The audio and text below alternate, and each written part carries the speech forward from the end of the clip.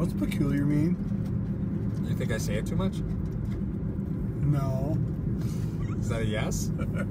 I think you say I've heard it because, you know, you forget. I got to go watch this again. That's right. You got to cut the video. I got to cut them all up. So I end up hearing those. I guess it's like a... You say it almost as much as so. Ooh. Yeah, it's just a better way to say interesting. Okay. Why did you say interesting? Because when I listen to Double Nickel Afternoons? Psych Mope. Psych Mope. When I listen to Psych Mope on Double Nickel Zero, that's all he says it 1,000 times. I can't stand listening to him say it anymore, so I say peculiar.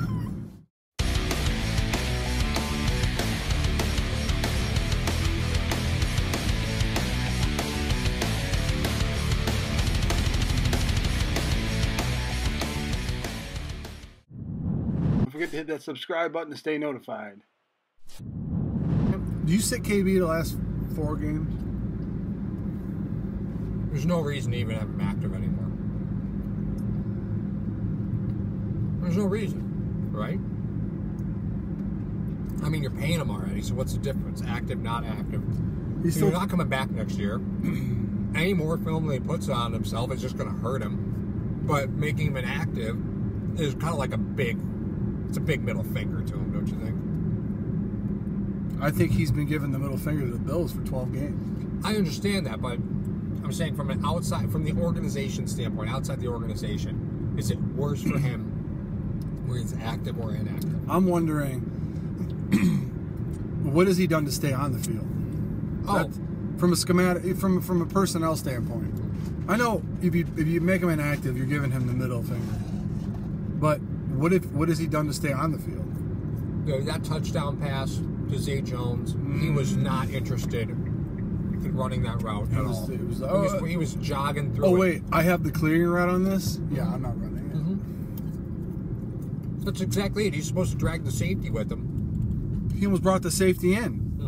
Yeah, but he'd have to jogging through the route. The safety would have had to go through 300 pounds of humanity to get through there. I love that every post-game show somebody talks about he's a Popeye's biscuit away from being a tight end. 2 different people have said that now. It's totally true. It's so crazy. Though, I mean, he had such high expectations from a lot of people. I mean, I didn't, because I saw what he was in Carolina. Well, I knew that he was an off-the-field buy-in issue, right? Because he has weight problems. So, I mean, you can tell he's not totally about the football life. But I didn't realize that he was not about that life at all. Hanging out with Eddie Lacy too much. Or Ricky Williams. Oh, no. He's not fat. Ricky Williams? Ricky Williams is not fat. No, but Ricky Williams stopped playing in the NFL to go on tour with Lenny Kravitz. Ricky Williams doesn't play an instrument. That's a great point. That's what happened. No, but I'm just saying, is Ray McLeod hurt? I think you got a guy like him already. I think they like McKenzie better. I know, but I would like 2 McKenzies. Well, it's a matchup nightmare. Sure. I only imagine what Matt Nagy would do with another Taylor Gabriel, sorry. There we go. No, I mean, no, but if you end up having a 4-wide set of Ray, McKenzie, Jones, and Foster, that's a lot of speed. But it's... Yeah, tiny. So, tiny. But you have a guy that if the ball is all over the place, they can go down and get it. Well, I'm sure they're already low to the ground. Truth be told, the reason why Benjamin is in there, he's not using it to his advantage. You're there to body guys, to use your body for positioning, to catch passes. You're not even doing that. That one play that he drew the pass interference, okay, great. You drew the pass interference. However, that should have been a touchdown. Absolutely. Because you should have just gave him that little nudge with the elbow. I got the touchdown. You're not going to drag me down. Right. I'm at the 5 already.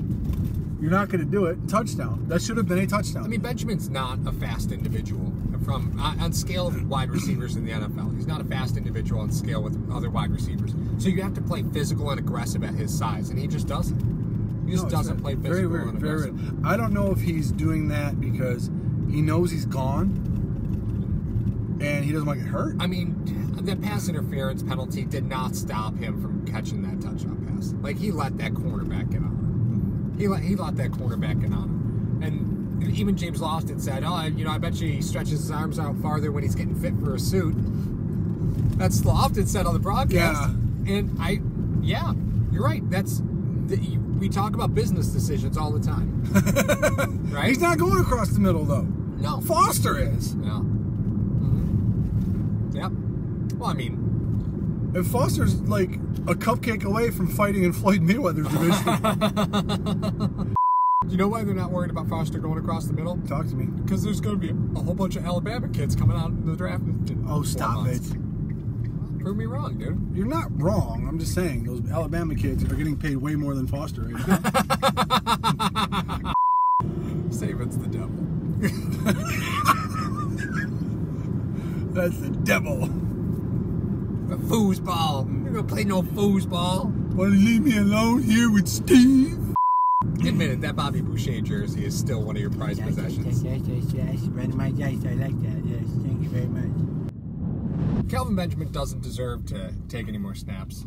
He really doesn't. But I think if you're the Bills, you're going to start looking at that tight end position because you have to. You have to, right? Put him at tight end then. Oh, wait, no. Exactly. Look at the tight end. Yeah, no, I'm just saying. You're pretty locked in with Kroom. Well, I mean, if you're the Bills, why are you going to invest any more time in Clay and Kelvin Benjamin? There's no reason to. I mean, there's no reason to. You're not going to cut him. Right? You already paid him. It's stupid to cut him. Yeah, you're not going to cut him because God forbid you cut him and then... But a great telling sign that if you're watching the Bills and you're a fan of the Bills, if they make him inactive next game... Yeah, writing's on the wall for, hey, we're just kind of feeling people out now. Mm-hmm. Well, what are they going to do with the quarterbacks? Who do you think's active the rest of the year? Barkley or Anderson? To me, if you're only going to activate 2 quarterbacks for the game, you activate Barkley, right? Mm-hmm. Because the goal is to see if maybe especially he can stick now, around. He played against the Jets. Oh, yeah. That's a good point. So, what if he's not active? Barkley? Uh-huh. What if Anderson's active, not Barkley?